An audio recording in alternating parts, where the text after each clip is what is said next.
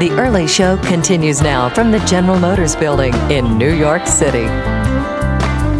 This morning on Health Watch, battling breast cancer at an early age. New research suggests that preteens who exercise and eat right may be less likely to get breast cancer later in life. Dr. Elisa is a breast cancer specialist from the Memorial Sloan Kettering Cancer Center. Good morning. Good morning, It's good to see you again. Thank you. Why are we looking at this age group? It's becoming clearer that what happens in younger aged women when the breasts are developing and they're susceptible to hormonal influences may play a role down the line in their risk of breast cancer.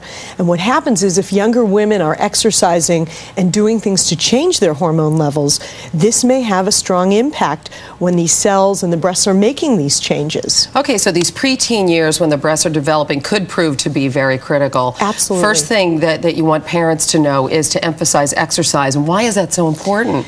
When young women exercise, they're definitely changing hormone levels in their bodies. We've all heard about younger women who exercise can really affect, for example, their menstrual cycle. And the menstrual cycle obviously affects the amount of estrogen the body sees. Estrogen can affect breast development and so forth. So these factors that are going on in the younger age groups can definitely affect breast development. Okay, let me break this down. Girls who exercise quite a bit can actually delay the onset of getting their period, right? And that can be beneficial potentially in terms of breast cancer? It can be in terms of the amount of estrogen over a long period of time that the breasts see. How much exercise would you want to encourage your preteen to get? So there's no exact answer to this. We don't really know that. But one of the estimates is about an hour a day of vigorous exercise, similar to the kind of exercise young women can get in a gym class or in recess, that sort of thing. Team sports are an excellent way of getting that exercise. Okay, so you can include gym class and recess and those things when you're adding up that time.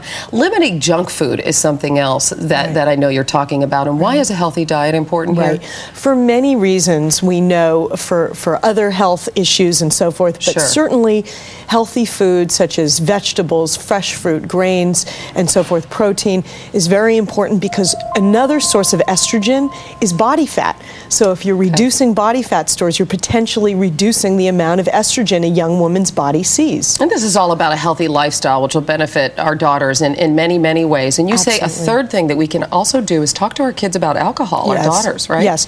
Well, for obvious reasons, alcohol at a young age is bad for many reasons, but this is just one more thing that we have to be concerned about. Believe it or not, alcohol intake, more than 1 to 2 drinks a day, is the only dietary factor that has been clearly established to increase the risk of breast cancer.